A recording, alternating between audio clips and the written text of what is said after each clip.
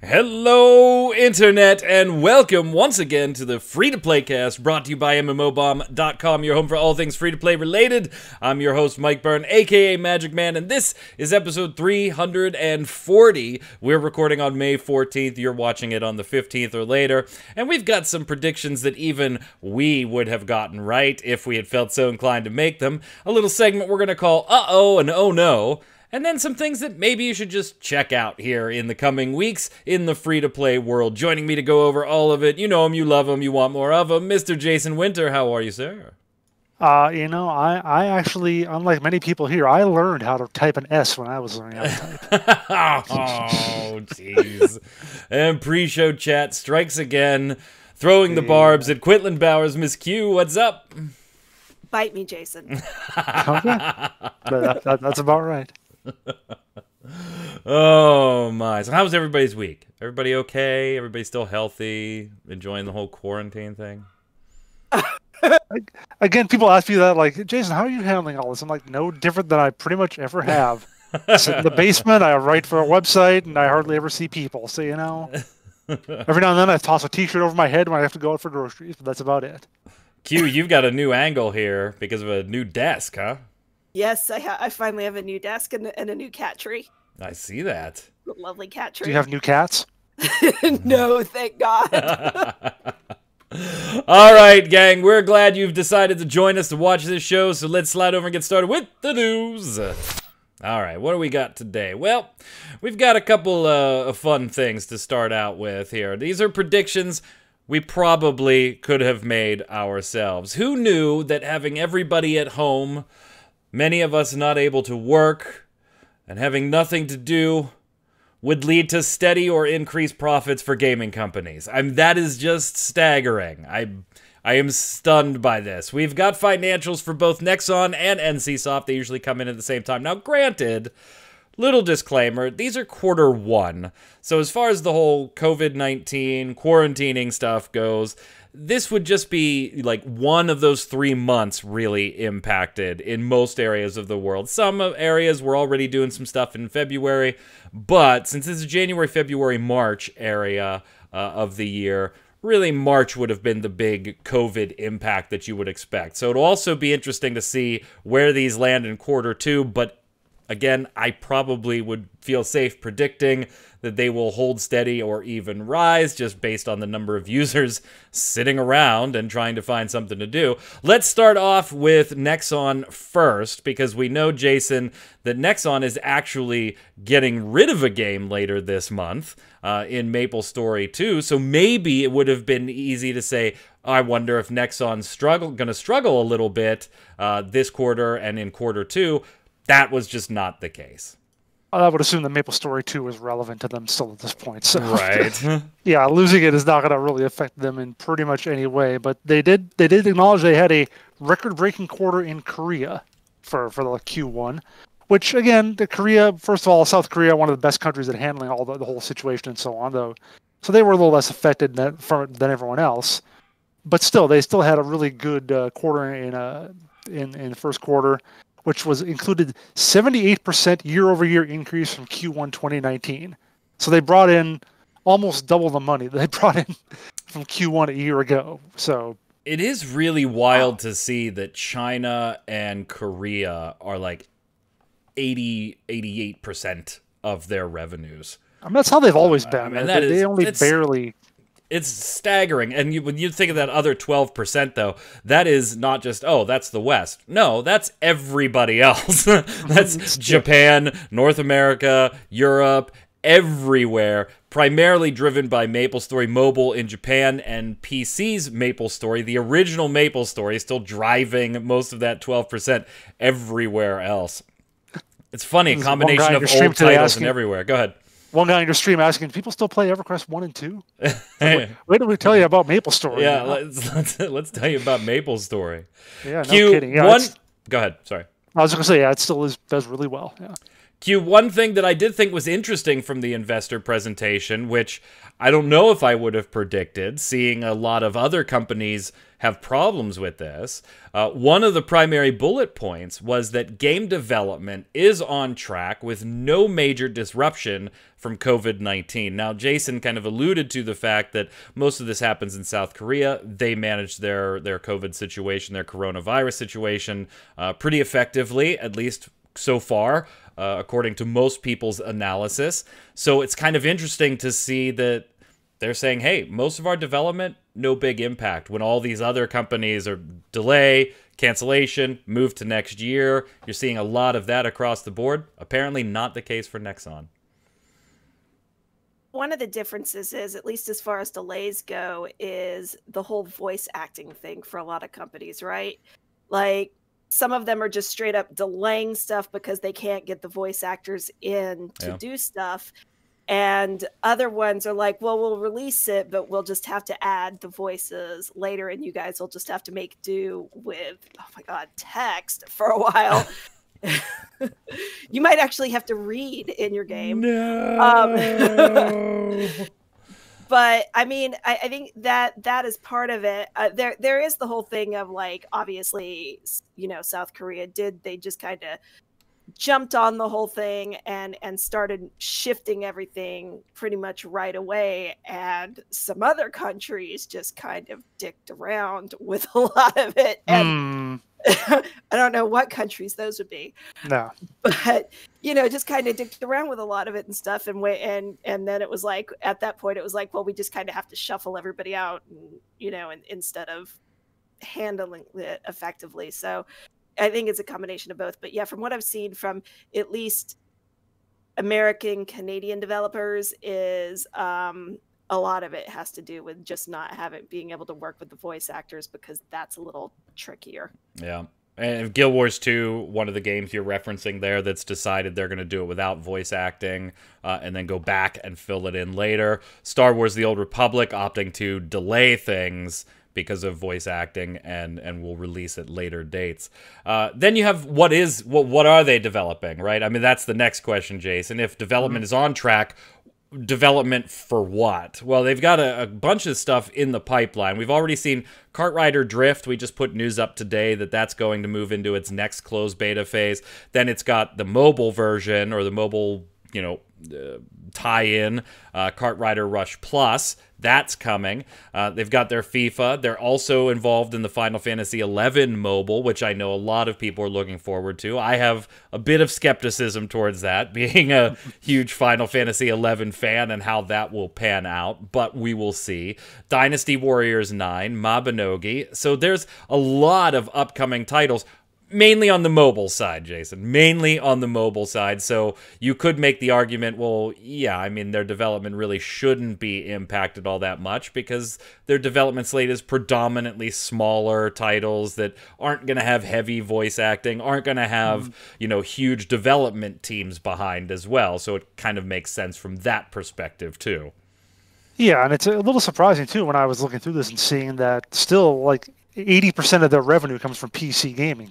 So, yeah, despite all we've seen from mobile, you know, through the past few years, which we're going to find out in a little bit here, they still are very, very keyed in on PC. Now, a lot of that is MapleStory having a lot to do with that, but, you know, MapleStory M came out and did all right in Japan, although Japan, as we mentioned, is part of that 12%, which is virtually nothing. But yeah, they're not as big into mobile as a lot of other companies are, but I think that's going to change over the next couple of years. On the PC side, though, we do have, like I mentioned, Kart Rider Drift, but we also have one you're looking forward to, whatever the hell Embark Studios is making.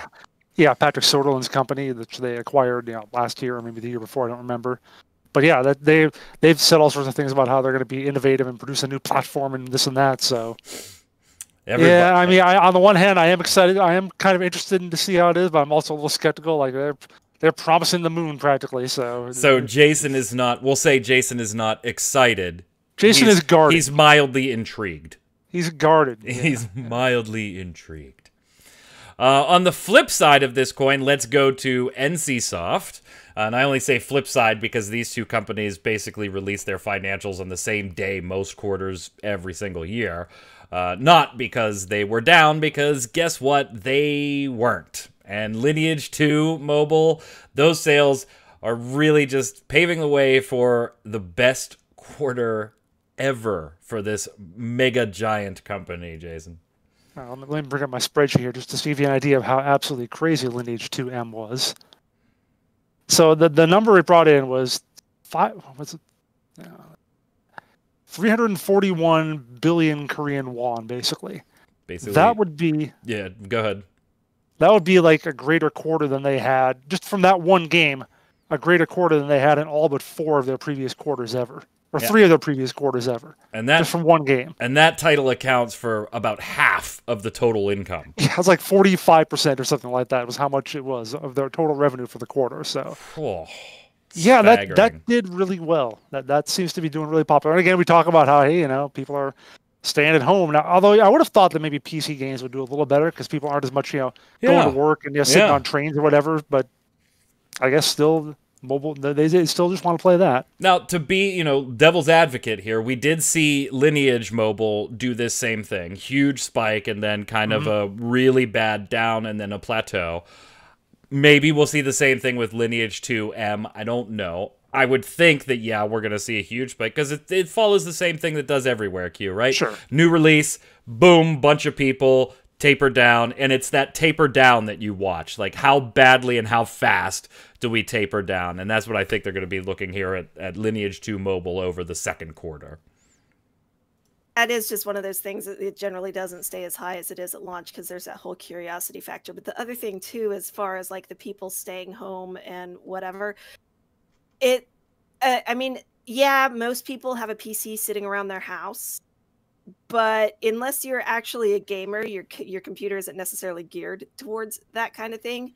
Whereas mobile gaming, right? Everybody's got a freaking phone sitting around somewhere that they can pick up and play something on, and it doesn't take them any effort to get into it. So at this point where you do have a lot of people who may not normally be interested in games, sitting around with nothing to do, and they decide to do something, I would almost think that they would lean more towards that. Yeah. Like the guy at Blizzard said, you guys all have phones, right? It's not wrong. It's not wrong. You just shouldn't have said it. Who was that? I don't even remember. Oh my. Yeah, we haven't even seen that yet. What, Diablo Immortal, was it? Immortal? I think so. No, Immortal is the 4. I don't even remember. Whatever. Diablo something. Yeah. Yeah, Diablo Immortal. Okay. Yeah. We still we haven't seen that yet, have we? That's upcoming. Yeah, still upcoming. Oh boy. Good old Blizz. Anyway, back to NCSoft. Differing from Nexon here quite a bit in that almost all of their money came from mobile. The PC gaming side of NCSoft accounted for about a fifth of the revenue that the mobile segment did. Now, again, Lineage 2M, new products, spike the number. Maybe that ratio will come down a little bit and more back to normal. Does that concern you, Jason? Like, if you are in NCSoft's board, do you kind of start thinking, hey, maybe it doesn't pay to have these big, large, multi-million-dollar projects? Granted, all of theirs are, well established and don't really have to sink a ton of money into. There's nothing new on the board here, but they do cost money to run. They do cost money to expand. Blade and Soul still getting new content. Guild Wars 2 we know is getting an expansion. Maybe not so much going on with Lineage 2 and Ion to a certain degree. Ion changes some things up here, but there is still money. Do you think that this kind of revenue split, though, makes them go, well, let's see. We could do 2 mobile titles next quarter, or we could start development on our next large-scale AAA PC thing. Hey, no, let's just go mobile.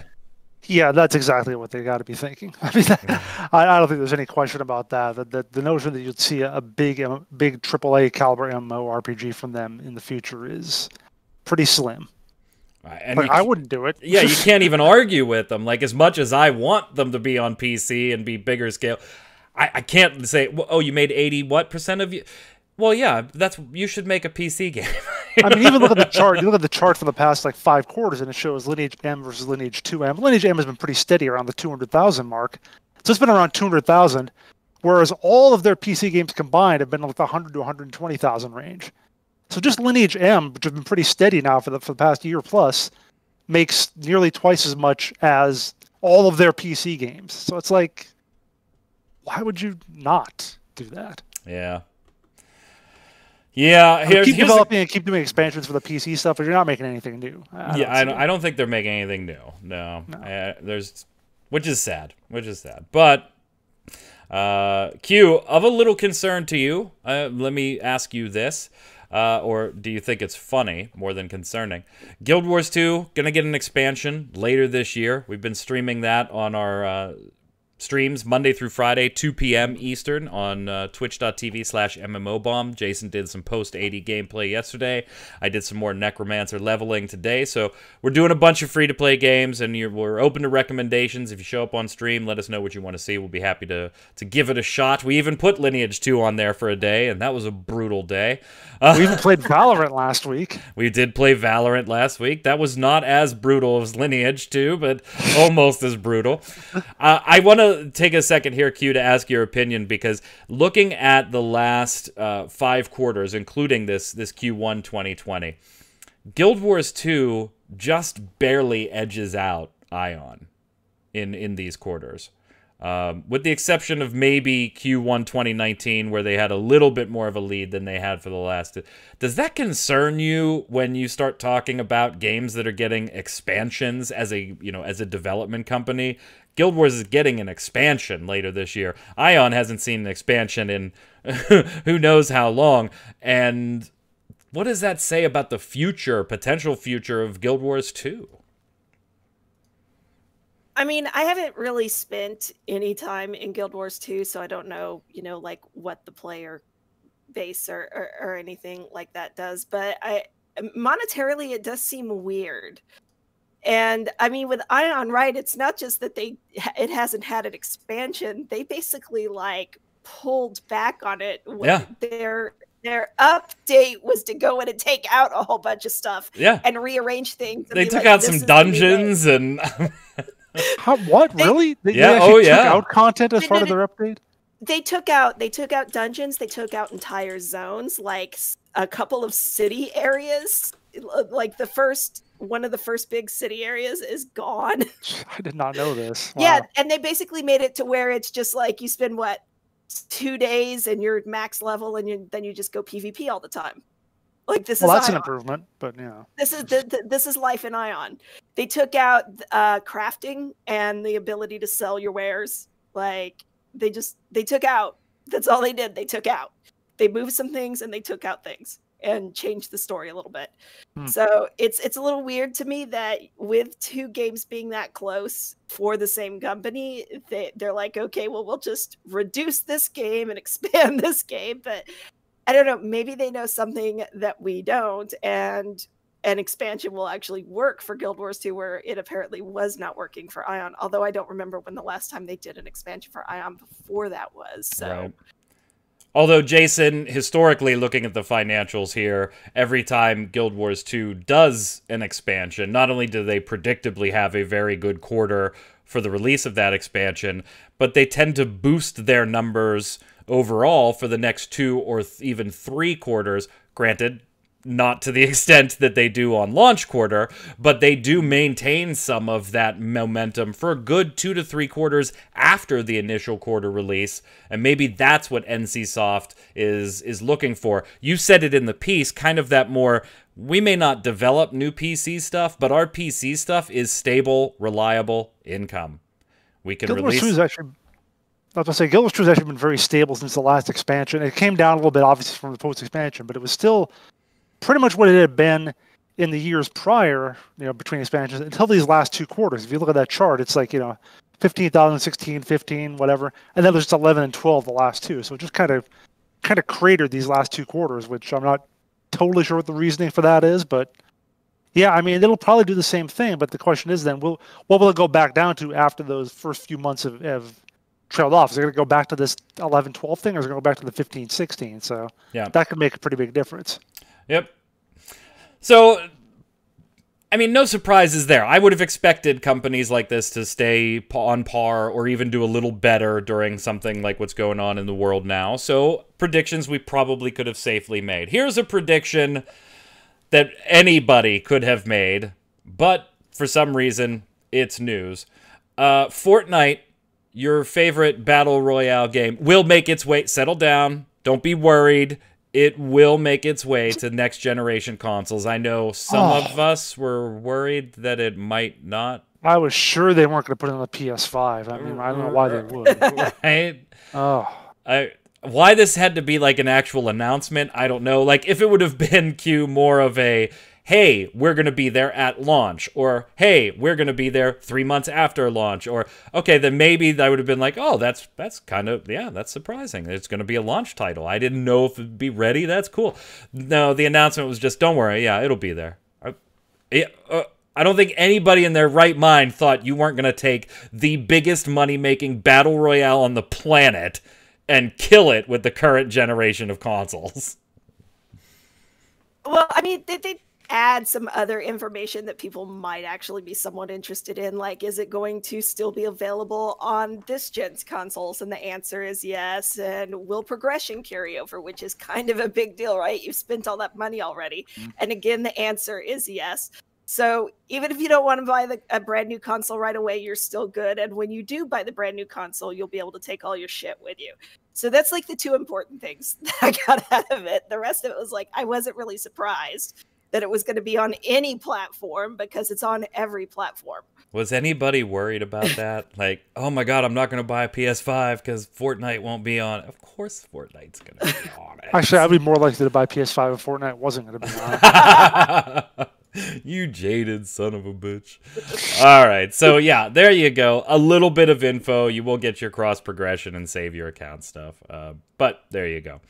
All right, let's jump to a little segment that I have labeled "Uh-oh" and "Oh no," and I'll let you decide which companies are saying which as we go through these.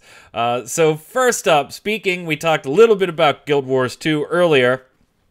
This did not impact Jason and I being on North American servers, but the European servers have not been having the greatest of times lately, Jason. No. Usually Guild Wars 2 is a pretty stable game. They don't usually have major server issues. In fact, something they touted for years, that they don't even go down when they have like updates. You just have that thing that pops up that says, you have to log out in the next 2 hours or whatever because we're going to do something. So pretty good on that front, but this weekend, over on the European servers, it was kind of ugly. Yeah, players apparently. I'm not sure about the reports exactly about how much progress they lost based on what we heard early and what ArenaNet has officially said. Yeah, the initial reports were a 3-day loss due to a database crash issue and a restoration from a backup on a 3-day loss. Then later, like Monday into Tuesday, we were hearing from ArenaNet that they were able to restore it back to basically Monday. So a partial to a full day loss, with them still working on restoring some additional items to other people. Yeah, so things went down, they came back up, they went down again, and now they seem to be back up for good. And as you mentioned, they announced their compensation plans today, which includes a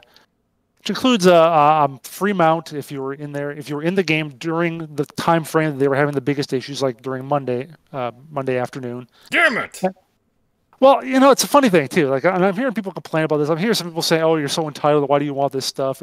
But I kind of get the point some people are making, which is to say, I was responsible. I didn't log in during this period because I didn't want to, put more crap on the server and didn't want to, be affected by it. And I'm not getting the free mount because, I was a good person. Clearly, I should have logged in, made the situation worse, and then gotten my free mount. So I kind of see the logic behind that, at least. So I feel like maybe they should have extended that to anybody who logged in over the weekend, but. And North American players that are level 42 necromancers. Well, that I don't have an issue with. They should extend it to the 42 necromancers on the NA servers. Just the 42. Just but you weren't 42 you weren't 42 when the stuff went down. So all right, just the 31 necromancers. Good point, Jason. Good point.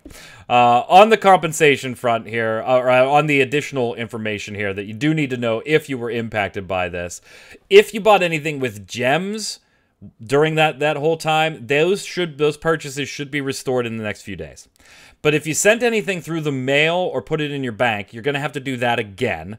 And if by chance you got some rare or super valuable item, maybe a precursor, you're encouraged to actually contact support to see about the possibility of a replacement. Yeah, I got like 8 precursors during that time. Yeah, exactly. It's like, Q is like, oh, I rolled a character and I had gotten 14 precursors. Q, it doesn't work that way. On the EU server. On the EU server. Yeah. Q, just tell them you have friends over there. That's all. I play there because I have friends over there. I have an account on the EU servers, which I did for our first look video. So, well, see, yeah, there you go. You're impacted. Since we did the first look video. You're impacted. 4 years ago. Moving on here. So we'll let you decide if that's uh-oh or oh no. Maybe both. Depends on perspective. Also in here, we're going to talk about Darwin Project. That is no more, and I'm sure there's a joke in there somewhere. It's more. It's just less. Yeah, it's more, but less. It's addition by subtraction. Yeah. So if you don't remember this, that's, you'd be forgiven. This was a battle royale with a kind of a game show feeling to it, similar to a topic we're going to talk about next, as far as that type of battle royale presentation. This was available on PC. We looked at it there, then we checked it out on PS4 too. I think I did the first look for it. Yeah, you did. And I actually thought it was kind of neat, but here's the thing. I, like a lot of players of the game, liked what they did in beta and then hated what they did when they released it. Because they switched and put, like, basically classes in the game. I mean, they made changes that just didn't work for me. I thought it was a more interesting game before those changes. A lot of people shared that opinion when it happened, and apparently that has not changed. The free-to-play transition, the release on the PlayStation 4, has not changed anything, and the team has decided we're going to leave the game on for the rest of the year, but it's maintenance mode until then, and we'll shut down at that point. To quote them, they were unable to sustain. It's unable to sustain itself. We have assessed all potential solutions and scenarios, but unfortunately, Darwin Project is unable to sustain itself, thus forcing us to come to this very difficult decision. We're still very proud to see what had started as a scribble on a piece of paper become a fully realized game that has reached millions of players. Okay, despite the fact that I would probably challenge that number. I am a little sad to see this one go, just because I did think it was a little unique. But survival of the fittest, Darwin Project, this wasn't going to make it, particularly after the changes, Q. So I can't say I'm surprised. I mean, honestly, I had more or less forgotten about it when Jason linked it in chat. I was like, oh, wait, I think I remember that title. And then it took me a few minutes to realize it was the Game Show Battle Royale. Yeah. And that's literally all I knew about it. It was the Game Show Battle Royale. So, and I hadn't, I mean, we obviously haven't heard much about it in a while because I don't remember when the last time we wrote something about it was, but yeah, probably it was when actually I like earlier this posted year, the first look. Remember, I told you that like in February we talked about they wrote their roadmap for 2020. This wasn't on it. No, this is not a part of the roadmap. This is like a road leading off the cliff. Sometimes I just gotta say that I absolutely love our viewers. Comments on this piece already just got posted today. Comments on this one. Allwin says, it's just another Battle Royale fad. I think the developers should have expected a similar scenario when they were still picking a theme for their game. Battle Royales are fads that die out in a year or so. Instead, create a traditional shooter with game modes like Search and Destroy, Team Deathmatch, and the game will have a lot bigger chance to survive. Okay, maybe you agree, maybe you disagree. Then you followed it up with Hades' comment. And that's it. That's the whole comment. You gotta love our viewers sometimes that just chime in with the absolute sarcastic laugh. I love it. I love it. Sad to see it go, but if you enjoyed it still after they changed the whole classes stuff, you'll be able to play it for 7 more months, 6.5 more months. So enjoy. At least. Enjoy. At least. Yeah, enjoy.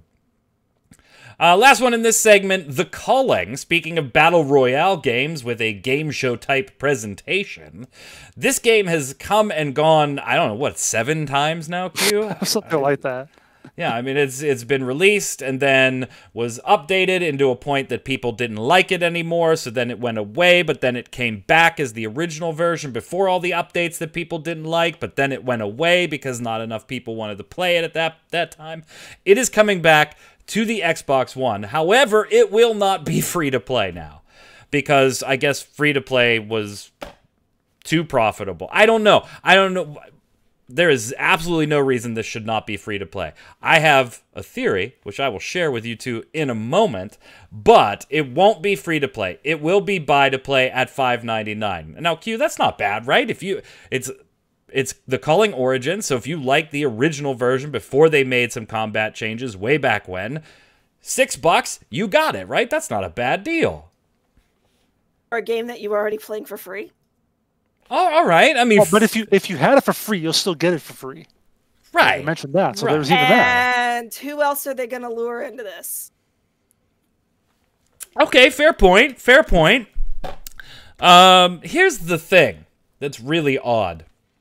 This is not just pay $5.99 for this game. You're going to pay $5.99 for the game, assuming you're new. And it's Xbox One only, by the way. You're not going to find it on Steam or anything, at least not yet. And that's going to get you, Jason, wait for it, 1 match per day. Cool. What if I want to play more than 1 match, Mike? I'll tell you. Well, first, you have a couple options, Jason. You could just... Oh, I like options. Yeah, you could just get good. Because if you win, you'll get a token that you can use to play another match. Now, I forget how many people are put into a calling match at any given time. 16, I believe. I thought it was like 12 was in my head, but let's say it's 16. That means 16 people enter. 1 of you has a chance of getting a token for another free match. 15 of you are asked out and done for the day. I think they have teams too. I think you can do duels with 8 teams of 2. So maybe 2 of you get. Maybe 2 of you. Good. But let's say you don't want to get good. You like coming in 4th, and you're okay with that. Keyboard, how work? I do have options for you, Q. Here you go, Q. You can take your choice. You can buy individual tokens themselves, either 3 for 99 cents, 10 for $3, or 20 for $5, and you can use those tokens, 1 token for a match. Or I'm going to let you buy an all-access pass for 7 days at $2 or 30 days at another $5.99. So let's think about this. They took a free-to-play game, made it buy-to-play for $5.99, then gave you ridiculous free-to-play, horrible free-to-play monetization options in a buy-to-play game.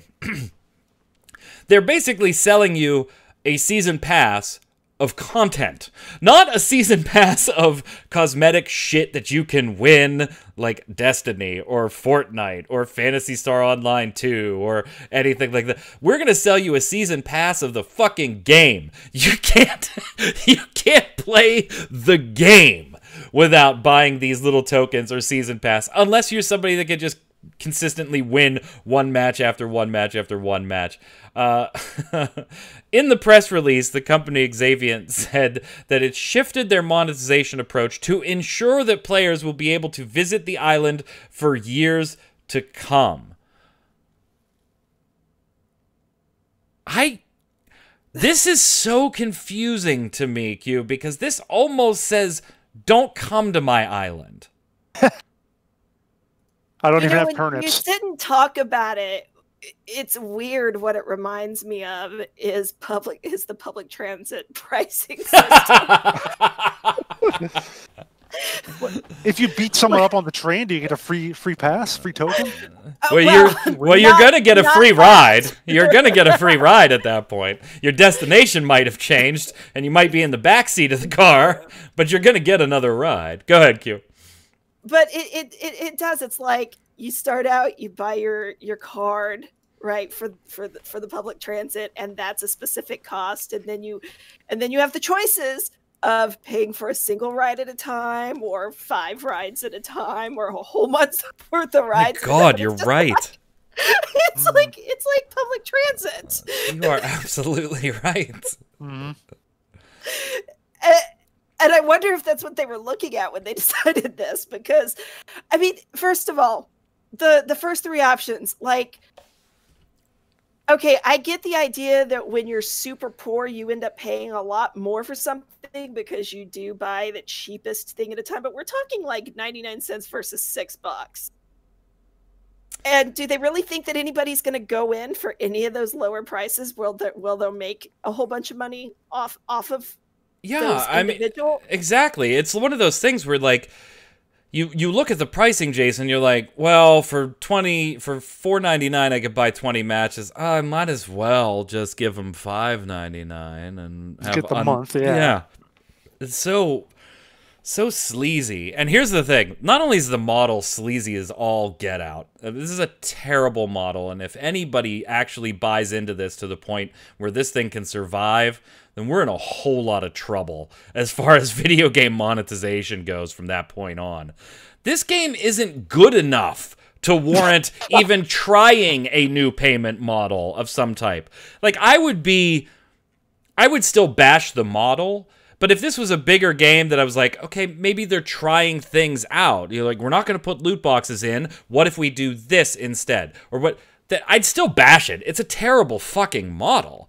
But it's not even that the game. It's not even that the game is good or bad or whatever. The company has like no credence, has no credibility. Yeah. Remember, they abandoned the culling to make the culling 2, and everybody hated that. Yep. And like 2 days later, they came out. After they fucked up the calling by putting in battle changes, and then 2 days later they said, "Well, okay, we're sorry, we didn't mean to make calling 2. We'll go." They got the worst. Like, they got that calling 2. What? It's still on Steam. Hang on a sec. It has. Hold on, wait for it. A 16% positive rating on the calling 2. That's how much they got raked over the coals for that. And now, I was at least sort of nice in my article, but then I found other headlines about this. Oh yeah. And oh my god, some of the headlines. The culling is making an unexpected return with a baffling business model. All right, that's kind of giving them the benefit of the doubt. I don't understand this. Why would they do this? But there were better ones.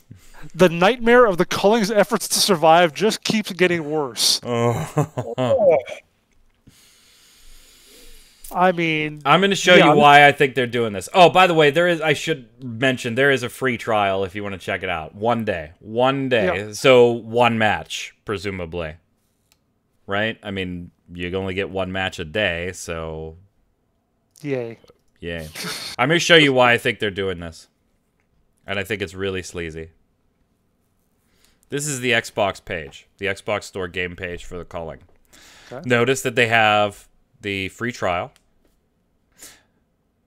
Notice that they have a buy now button for $5.99. Notice they have a little description of the game. Mm-hmm. They tell you that there is in-app purchases, that you cannot click on that or anything. Down below, we see that it's available on the Xbox One. It is live multiplayer 2 through 16, co-op 2. And then you would think there's a huge description of the game. Okay, so you would think there'd be a lot of information in here as far as what they're doing. There is none. Arena Battle Royale, game show, then there's you, personal airdrops, environmental hazards, weapon traps, stims, perks, progression, which is just talking about winning 1 match but nobody goes home a loser. Player's choice, winning's the goal, but how is up to you. Multiple arenas, survival island, call county correctional, live the show.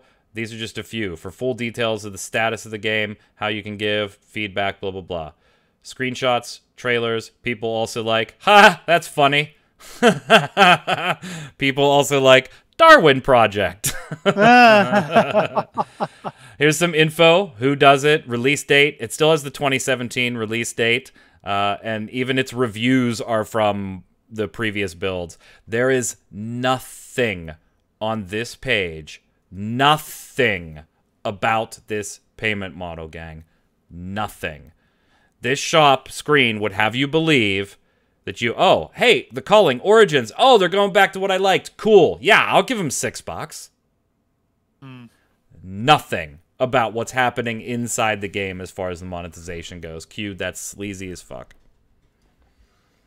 Definitely not cool. I mean, I guess legally it's fine because it does say that there's in-game purchases, but I would want to kind of know that before I got involved, you know, through, because I could throw $6 at another game. Yeah. If I know what this is going on in this game. And Jason, even if you have known nothing about this game, you've never heard of it, you see it come up on your Xbox store because you play a lot of battle royales, right? And it happens to get into your featured or recommended section because you play, you know, Fortnite, and you play this, and you play this, and you play this. And you're like, oh, cool, a new one. Oh, that's kind of cool. I like the description. $6. Oh, hell, if it sucks, I'm out $6. No, that's not what's going to happen here. You're going to get one match. And sorry, I don't know if you could really tell. It's just going to milk $6 over and over. I'm right now just checking real quick to see what the refund policy is on the Xbox, on the Microsoft store. Well, you can do refunds, but I don't know if it's like no, the 2-hour thing that they have on I'm Steam. gonna tell you what they're doing there. If you buy this, I bet, you can look up their policy because I don't know it off the top of my head. I bet their workaround for we're not going to give you a refund is Q, you should have downloaded the trial first. You should have downloaded our 1-day trial first. It says there's a 1-day trial on here. You should have downloaded that first, and if you didn't like it, don't buy it. 1 day, 1 game trial. Honestly, depending on what the policy was, Jason, I feel like that might be the only reason there's a trial there. Yeah, could be. Now, forget the whole $6 if you owned the game previously on the Xbox. By the way, we got to be specific on the Xbox because you'll be, you know, grandfathered in, you know, to this whole thing. That's fine, but you're still going to be playing by the same rules. 1 match per day. I mean, this is absolutely disgusting. Please, people, do not buy this. Do not buy this. If you like the culling, that's fine. It wasn't for me, but I'm generally not into BRs to begin with, so it was already a step behind as far as my interest level. This is not a commentary on the quality of the game. This is not a commentary from me on my opinions of the game, the gameplay, or anything like that. I don't know enough to speak intelligently about that topic. This model is atrocious. This model is a travesty. It should never have been attempted. Please don't feed it money. Personal opinion are my own, not anybody else's. But I have a feeling many of you are going to agree. All right, finishing up before we go on to the bumps. Some things we thought maybe you should know about and check out, starting with Q, a bank giving us a free-to-play game. It's a game, you know, obviously there's a real developer, but the publisher for this game is the National Westminster Bank of the UK.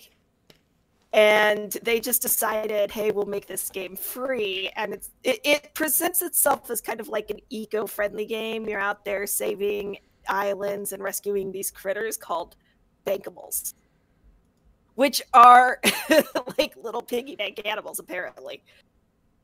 And when you get further into the description, it has like banking oriented stuff. You know, so it's kind of quasi educational banking stuff, and that's the point of the game.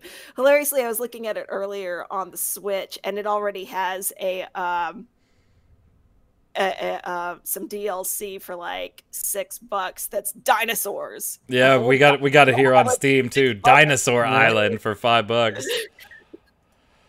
Yeah, it just randomly came across my thing, and I was like, okay, that's weird. A group of amazing islands needs your help. Horrid plastic waste has washed up, and you need to sort it out with your trusty trash blaster. But look out for the litter bugs. They love mess, and they're out, Jason, to muck things up. I'm going to muck them up. 38 positive reviews.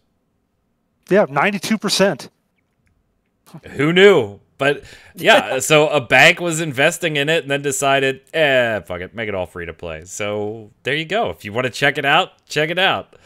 For those of you more in the MMO side of things, if you've been playing SWTOR, Jason, they're going to be adding Swoop Racing. It's actually live on the PTS, is coming in the next update. So something else you can do that I don't know how many people are left in SWTOR, but something else you'll be able to do, and it doesn't require voice acting. Enough to do swoop races, I guess. Enough people for that, I guess. Which I think they already had, but they just added the rally event. Yeah. So it's going to offer daily missions on Dantooine, Tatooine. Sorry, I got to switch the shots there. And Onderon. Swoop Racing in the original. It's just like Swoop Racing in the original KOTOR, run by gangs, scouting out the best racers, stuff like that. So, hey, that's cool. Something new and neat in Star Wars The Old Republic. Finally, last piece that you should know about. There is not going to be any TennoCon this year. We already know about that. Not a TennoCon that's live. Digital Extremes will be doing a digital TennoCon. They have announced their packs and their charity partners, so there are 3 different packs you could buy if you want to attend the virtual TennoCon. One is $25 USD. That's a bunch of in-game cosmetics. There's a bunch of real-world items, a t-shirt, a pin, stuff like that, in a bundle for $34.99, and then a bundle for $54.99 USD that contains both the in-game goodies and the real-world goodies. And the charities named for this year's event are the Autism Ontario London and the Alzheimer's Society London and Middlesex. So Digital Extremes still doing their thing, hoping that you will attend to the extreme that TennoCon has always funded their charities. We hope that this one does just as well, being stuck in the digital-only format. So check it out on our website. There are links to those packs. Go ahead, Jason. I know it's just a charity, and I should be older than this, but I just love there's a place called Middlesex. You really should move to Pennsylvania then. Yeah, I go to Intercourse. I know. Yeah. Well, and there's also Blue Balls. All the little areas around Intercourse, PA, have clever double entendre names like that. Hey, I saw Harry Balls in my Guild Wars 2 stream. Your Guild Wars 2 stream. And on that Fred Balls... used to live on Gay in Congress. And on that note, let's do the weekly bombs.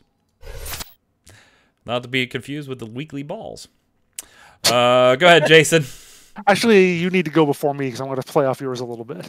Oh, do I still have to give the same one? No, you keep yours. Keep yours. I can keep my original. Okay. Yes. Because apparently I stepped on Jason's toes without knowing it.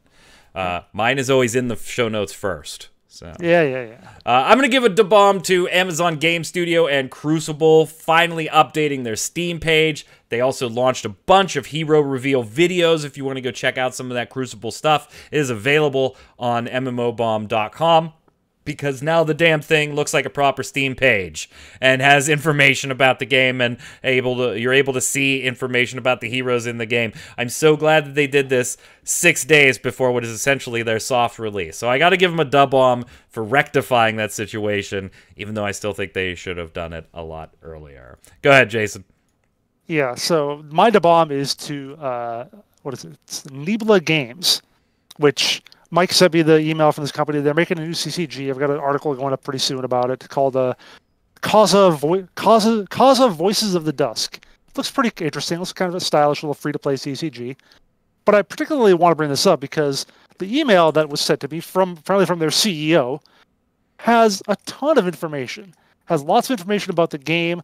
Give us some keys or something if we want to try it out too. They got linked to their press page. So all sorts of stuff. And I'm just like, they're based out of Chile, out of Valparaiso, Chile. And I'm like, these people who, not to demean them or anything, but they're probably not a big company. They probably don't have hundreds of people and $1 billion budget. They produced better PR materials than Amazon did for their game that they've been working on for years and have whatever kind of budget for. So major da-bomb to Nebula Games for putting out a really good press email for us to look at and get information from. Q, I know that's like one of your biggest pet peeves is when we get shitty press releases from anybody. Because I'm like, how tell people about your game if you're not telling me about your game. Yep. Go ahead, Q. So I'm going to give a gentle A-bomb to the Epic Game Store for apparently not realizing that people would really, really want to download Grand Theft Auto 5 for free. To be honest, the game's been out since 2013, so I honestly would have figured that everybody that wants the game has it by now, but apparently that is not the case. And their store's been down half the freaking day. It's so funny that you say that. I would have thought the same thing too, and it may be what Epic was thinking. Hey, this is a really cool free release, but most people have this, you know, it'll just... So my son, one of my sons came downstairs earlier today, and this was all happening, right? The Epic, you know, couldn't even log into Fortnite and shit. And he was like, oh, did you see what the Epic Game Store? I said, yeah, Q's writing it up right now. And he said, oh, I want to go get it. And I was like, we have Grand Theft Auto 5.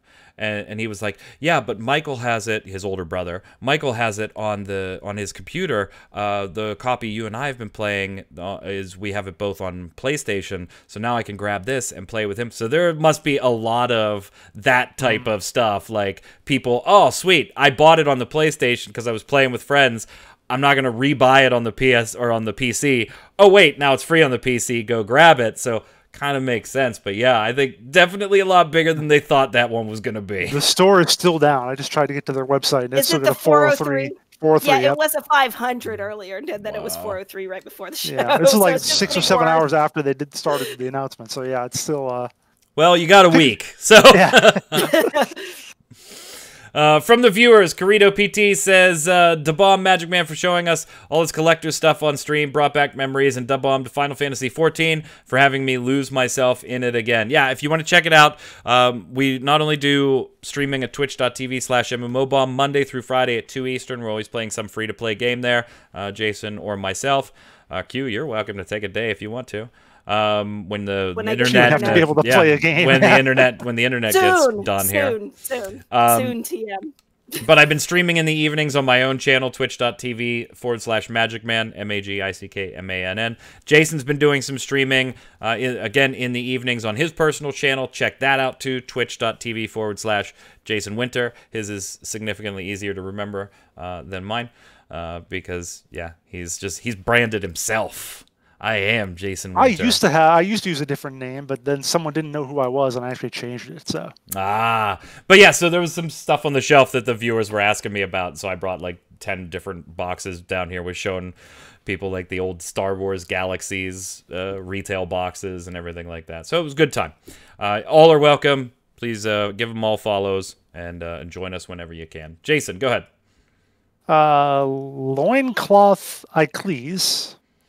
That's cool. That's like loincloth, except like in the Hercules vein or Achilles vein. I got the loincloth right, but I might have messed up the rest of it. So. Loinclothacles. Loinclothacles. Oh, is yeah, that what you think it is? It's like the Roman. I was reading it like a Roman or a Greek warrior. Loinclothacles. Anyway, that's a new name, so congrats. Welcome to the stream or the show, whatever. Says, I'm looking forward to Crucible. I like the character design a lot so far. And the gameplay looks fun, but yeah, they really could have done more on advertising and promotion.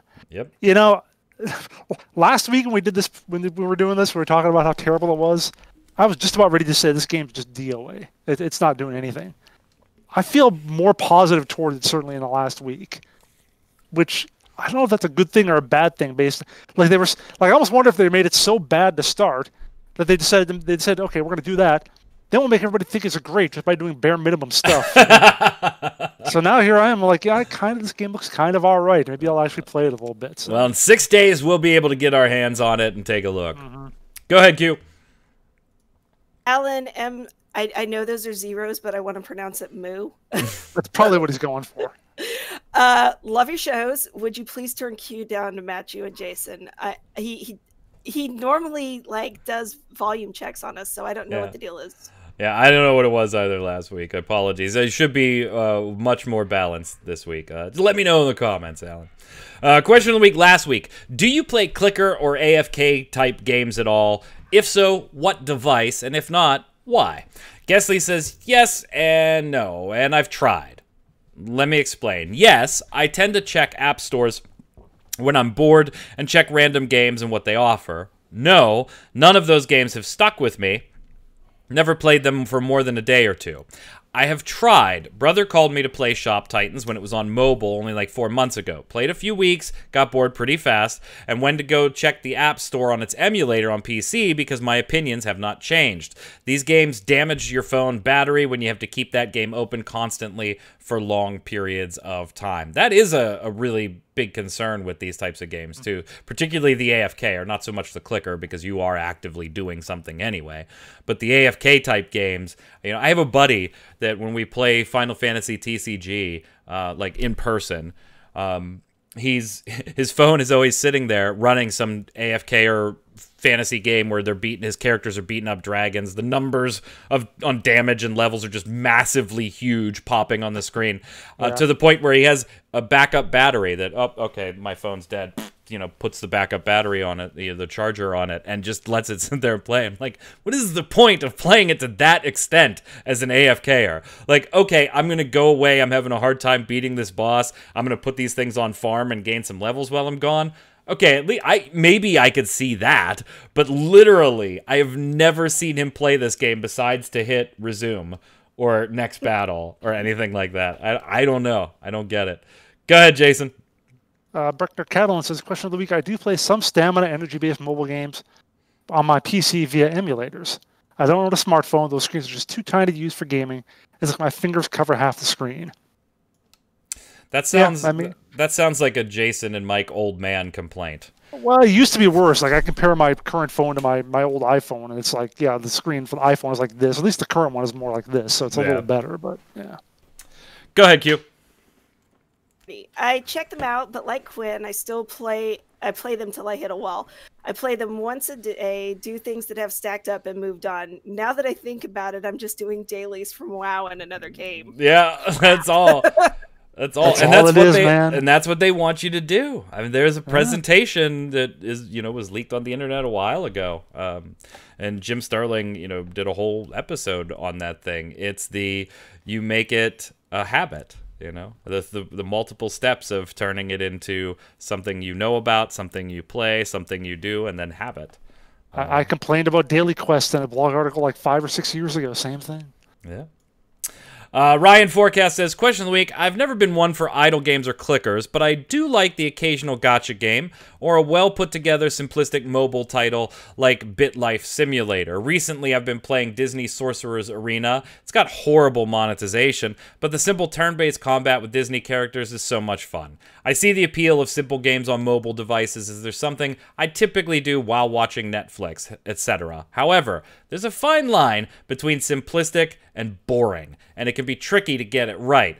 Also, a bomb to Legends of Runeterra for restoring my faith in online TCGs. It's absolutely banging. Excuse me, I haven't played that in a while, actually, now that I think about it. So, Ryan, thank you for the feedback and the reply there. Question of the week this week, and I think I got to put a little context around this one. I've been playing a lot, personally, of Elder Scrolls Online, and an issue that I saw in that game got me to wonder what you two and the viewers think about this. Should a game's in-game cash shop mark or flag items that are available in-game for players? Why or why not? So I'm talking about, like, here's a chest of magic, right? Here's a chess piece in the store for $5. Should there be a flag or some type of marker notifying you that, Jason, hey, just so you know, this can be obtained in-game. You don't have to spend the $5. You could obtain this in-game.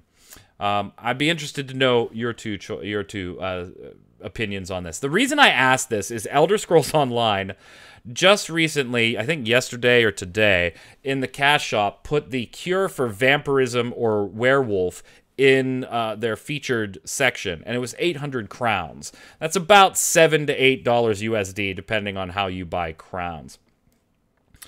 The problem with that is pretty cheap for a cure for vampirism. Right, true, but not as cheap as it is in game. You can get the cures for both of those by going to a particular place in the world and spending like 200 gold. Which, context, 200 gold, you will make 3 or 4 times that in selling the trash from one dungeon run. 200 gold is nothing. You will accidentally get it by doing 2 quests in the game. But the problem is, if you're a new player, right, and you see Greymoor coming out, which is making changes to vampirism and werewolf to the point where players might want to cure it now and not use it for certain builds, you just see that feature, you're like, oh, sweet, fine, cool, I can cure that and get rid of it. Or new players that don't take a few minutes to Google things like that. And I know I put a lot of context around this, but I do want the question itself to be pretty broad. If something in a cash shop is available in-game, should there be some type of flag to let the consumer know this is not the only way to obtain this? You know, you can get this in-game. Particularly, this one felt real slimy to me because it was trying to grab $7 or $8 off of something that is really stupid, simple, and cheap to do in-game. You just got to Google or ask somebody, and you'll be fine. So I'll be interested to get your 2 takes. Slimy in the Elder Scrolls Online cash shop? No. Their cash shop's awful. But I wasn't even talking about in game. I'm talking, you know, I've had Centuries of Eternal Torment, you know, being forced to be a creature of the night and everything. But for $8, I can cure my vampirism. Yeah, absolutely. I mean, that's a great deal. It is. It's a bargain. So we'll get everybody's take on it on future shows here. But that's your question of the week. Should things in an in-game cash shop be marked or flagged if they're available to obtain in-game for players? Why?